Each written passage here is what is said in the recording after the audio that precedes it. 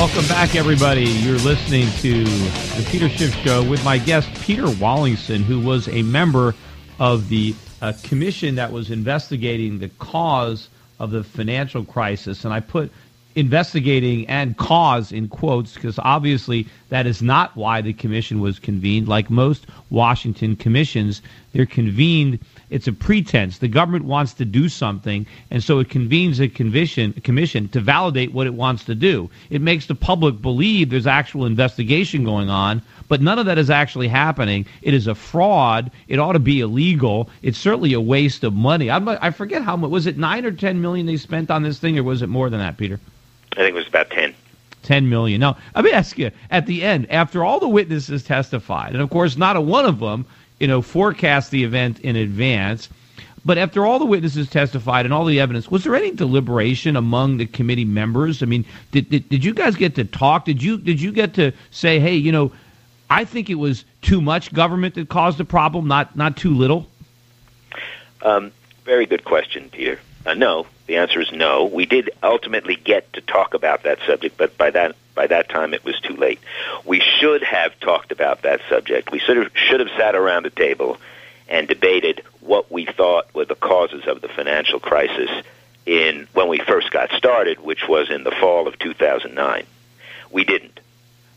We were handed a list of the hearings that were going to be held, even though there was no description of why, or no understanding, really, of why those particular hearings were important.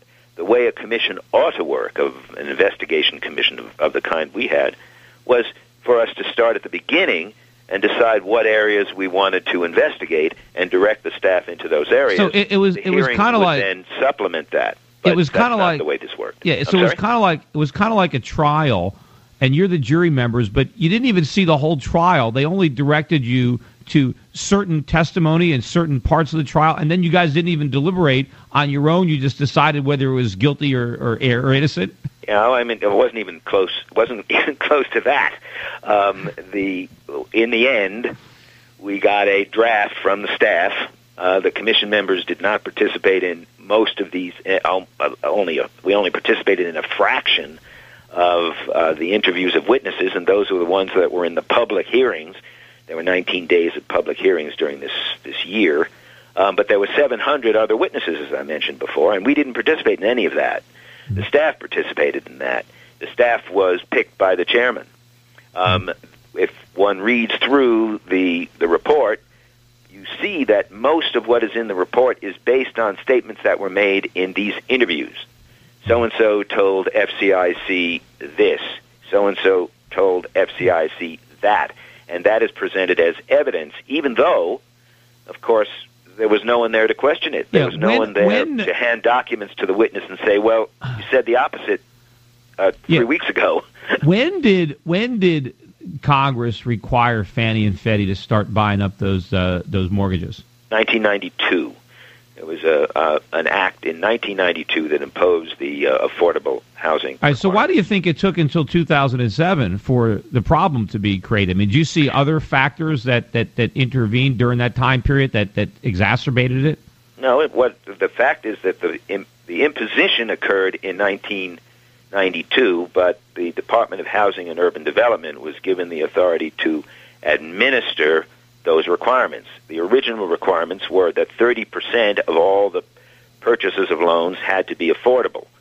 By 1995, that had become 42%. By 2000, it had become 50%.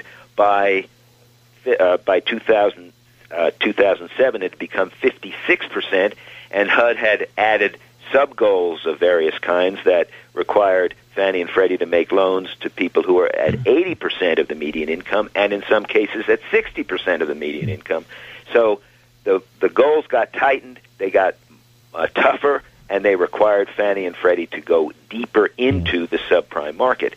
In addition, Fannie and Freddie were put into competition, in effect, with FHA, that is the Federal Housing Administration, which was a government agency that was also supposed to make loans to the same people who are low-income members, and also the banks under something called the Community Reinvestment Act, were also required to make loans to the same people. So you had four groups going after loans to people who are at or below the median income. It is not possible to find prime loans in that group, by definition. Right, and of course what happened, too, by bringing in all these new buyers that prior were absent from the market, they started bidding and competing with prime buyers for mortgages. They created more demand for housing, and they created a sense where, since people were now able to buy houses without having to put the money down, they really didn't even care what they paid. So they would just get in bidding wars, because what did they care? It wasn't even their money, and they all thought they were going to get rich. I think part of the problem, too, is that Fannie and Freddie, every time housing prices went up, they would just increase the values about which they would guarantee loans, instead of holding tight and saying, look, we're not going to guarantee a mortgage if the house is above a certain price. They kept raising the levels to meet the rising market, which in effect was feeding the bubble. But I also think the important thing that I think everybody on the commission missed was the role that the Federal Reserve played with keeping interest rates so low for so long. That's what really, when you combine that with these Fannie and Freddie guarantees and buying up the mortgages, that's what enabled all the teaser rates. That's what kept the ARMs so popular, enabled people to really stretch and buy homes they couldn't afford. In fact, I saw an interview on CNBC with the head of Fannie Mae, and I remember when he said that going forward, we're going to start making sure that we only guarantee mortgages if people can afford to repay them.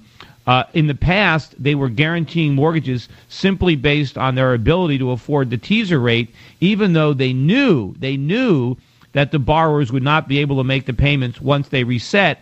But in this guy's words, and I'm not making this up, he said that people were making a lot of money speculating in the real estate market, and he didn't want to stand in the way of that. He didn't want to tell people they couldn't buy houses they couldn't afford because they were making money doing it. How's that for a government-sponsored enterprise?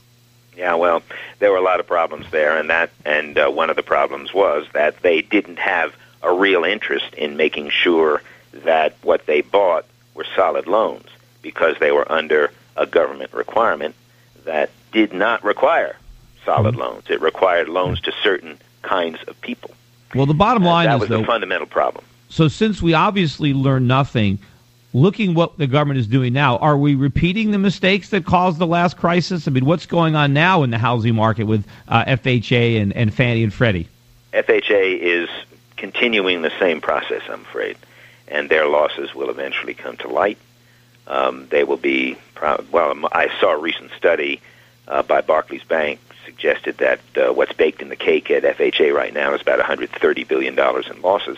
I'm not at all surprised at that. Fannie and Freddie has changed because there's much more focus on them now, and their standards have gotten tougher. If they had followed these standards before, we probably wouldn't have had a financial crisis. But under a new regulator, their standards have gotten tougher. FHA, not so. And eventually, and that's why if you look at what the percentage now, right? FHA is now guaranteeing or doing 25% of the mortgages? No, higher. It's close to 50 or 60%. 50? Yeah. And what was it a few years ago? 9, 10. So in other words, Fannie and Freddie were outbidding FHA. They had more money, and than the private subprime market is pretty much gone, right? They learned their lesson. Yeah, there really is very little private subprime lending now. But all the subprime is now being done by the FHA. Almost entirely, yes. So they've learned nothing. So rather than ending subprime, we've just put it all on the books of the taxpayer, and we're still doing it. Mm-hmm. That's right. I'm afraid that until we decide how to change the structure of our housing market finance system, we're going to continue to do things like this, and that is what the next Congress, the Congress that is in session right now, has got to do. So we have to rely, I think, on the Republicans, especially the Republicans in the House, to come up with a system that does not rely on the government and eliminates Fannie and Freddie. Well, that's what we need to do, and the FHA. But unfortunately, we're probably going to have another massive crisis. And I bet the losses at the FHA will be much higher than what you mentioned because they're based on a lot of rosy assumptions. And I still don't think Fannie and Freddie standards are high enough, especially when we get a big increase in interest rates. Imagine if mortgage rate went to 10%. What would happen to those mortgages? Anyway, thanks very much. We're running out of time. Really appreciate your work on that commission and what you're doing. Thanks a lot, Peter, for coming on. Thank you, Peter.